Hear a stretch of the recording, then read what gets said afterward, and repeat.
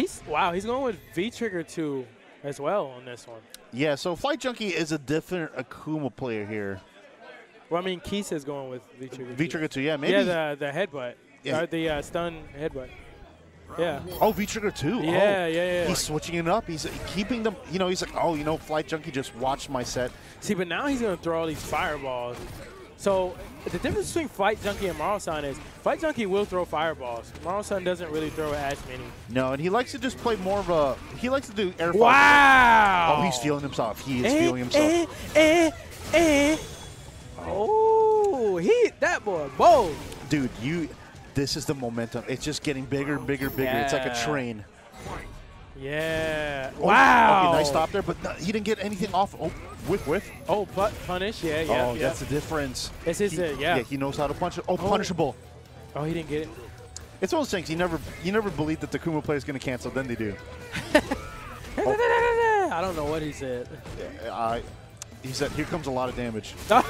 That's what he said. That could work. That could work. I like that. Oh, this is good. Speaking of a lot of damage, here you go. You accept in his face. I don't think that works.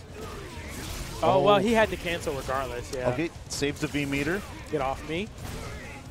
Oh, he didn't have... Oh, maybe? Oh, that is -5, I believe. Oh. Wow. Raw. That's very dangerous because that whiffs some crouching opponents. Yeah. So he just did it raw. Look at him. He's V-skilling 2 right now. He's like, oh, yeah. That's what he's V-skilling 2 right now. Oh, yeah. Look at him. He said, I'm getting my bop going. What you mean? Look at Flight Junkie's face. Flight Junkie's like, all right, you got me the first game.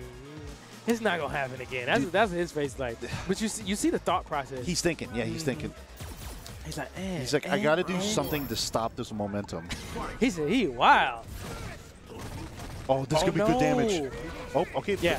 Now that setup, if he quick rises, is +9. Oh, jeez. Yeah, so he gets stand roundhouse. And if you press a button, you will get crush counter. Ooh. Okay. Oh, here comes a lot. I told you, here comes a lot of damage. Wow. Look. Here comes a lot of damage. Yeah, and here he goes. Almost full screen. He's kind of, all right, he's getting a little. He's enjoying it, dude. He's feeling himself. He's feeling himself. Oh, okay, see, he will punish those. Got to be careful. Wow, snatch him up. Got the corner. All right. Oh, punish. Oh, yeah. Grab him. Oh, no, he just wasn't ready. Okay. Oh, but yes, he said, just get off me. Because him being +1 and being that close with command grab, is he going to dash up command grab? He might. It's going to happen. Ooh.